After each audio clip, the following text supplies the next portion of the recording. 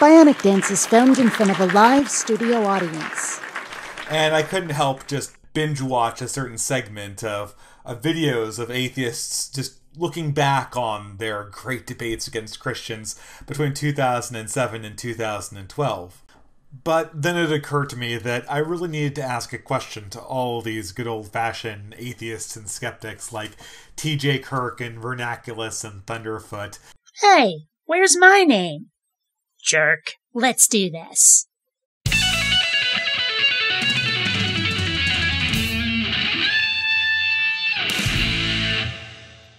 Greetings, fellow space travelers. BionicDance here. Forgive the lack of animated background. This is going to be short and sweet, and setting up that green screen takes forever. So the question here, a challenge to atheists, is whether or not our worldview deals with the questions and problems of life. The problem is that this fundamentally misunderstands atheism, and probably why so many religious people try to classify atheism as just another religion. You see, there is a difference between atheistic and secular. Both atheism and theism deal with the belief or absence of belief in a god, while religious and secular deal with the questions brought up by our friend here. Those are worldviews. Atheism doesn't deal with doctrine and dogma, and it's not a worldview. It describes one single data point, the number of gods believed in being 0.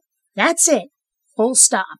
Science does not have, as part of its principles, believing that no gods exist, and if science could prove that a god does exist, or that one doesn't, it would be accepted not on the basis of belief or its absence, but on the evidence. That's a secular source of knowledge without being inherently atheistic.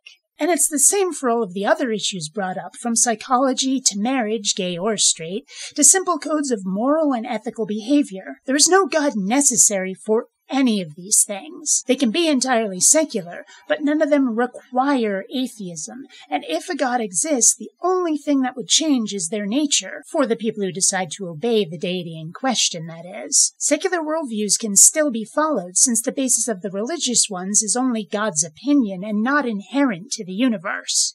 My question back is this. If it was shown to you that a God does not exist, yet you don't have an easy rulebook of doctrine to follow on which to base your worldview, would you go back to your religion despite knowing its basis is false? If so, why? For certainty and confidence, however false its claimed origin and nature?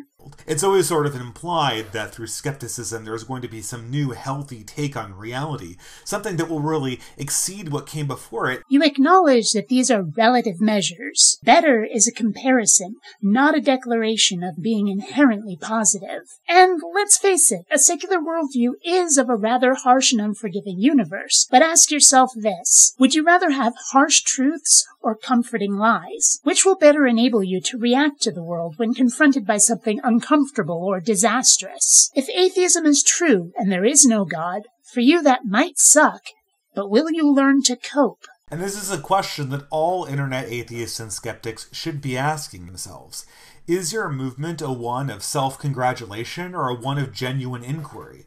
Oh, I'm confident in our ability to manage both. Because if it is indeed one of genuine inquiry, you'll find other intelligent people who disagree with you. Their intelligence won't make them any less wrong. Even a smart person can be a fool. The difference is that atheist arguments are, more often than not, a debunking of religious claims, and, if done right, based on logic, reason, and evidence. And it doesn't matter how intelligent you are if you cannot respond in kind. Most religious claims are full of logical inconsistency, historical inaccuracy, and unfounded claims. And if we can show your claims to be wrong, I think we're entitled to the occasional fist pump. All I see looking at the internet atheists at this stage is a triumphalism built on the back of lolcows. Well, that's 'cause you're not watching my channel. Hint, hint, poke, poke. So at this point I want to put out an actual challenge to all the big-name internet skeptics and atheists on YouTube. And here I'm very much talking about TJ, the Amazing Atheist, Vernaculus, Armored Skeptic, Thunderfoot. Hey!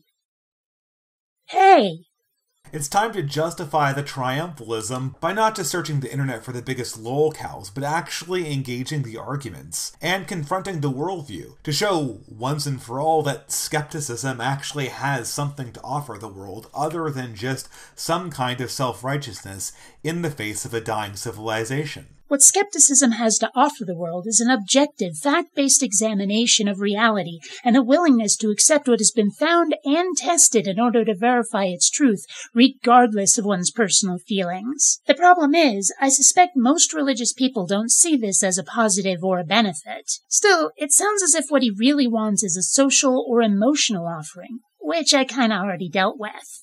I'm hoping this challenge can provide a first step to actually kicking off one further conversation, because I think in many ways the skeptic and atheist movement ended too early. What, am I chopped liver over here? I'm still arguing religion, and I'm from the early days of YouTube atheism. Come on! So for now, people like TJ, The Amazing Atheist, Vernaculus, Armored Skeptic,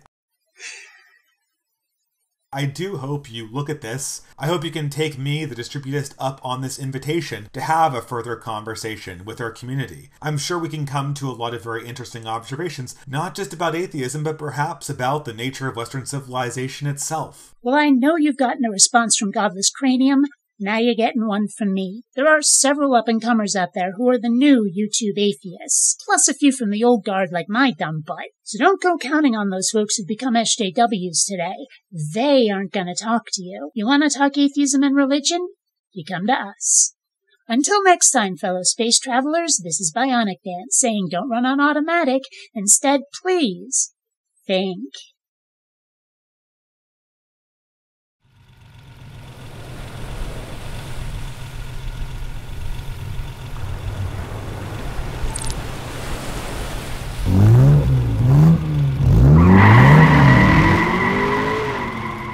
Even YouTubers need Ferraris.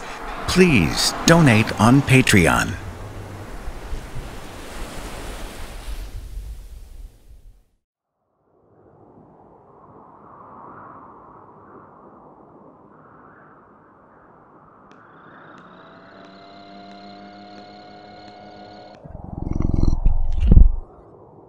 Well, whoever that is, she's gotta get by us. Go get her, Sandra!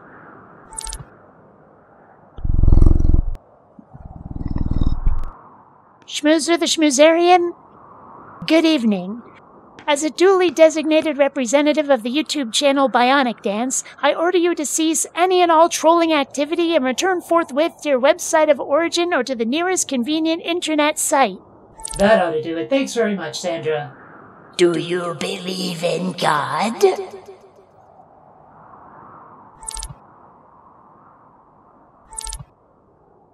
No? Then subscribe!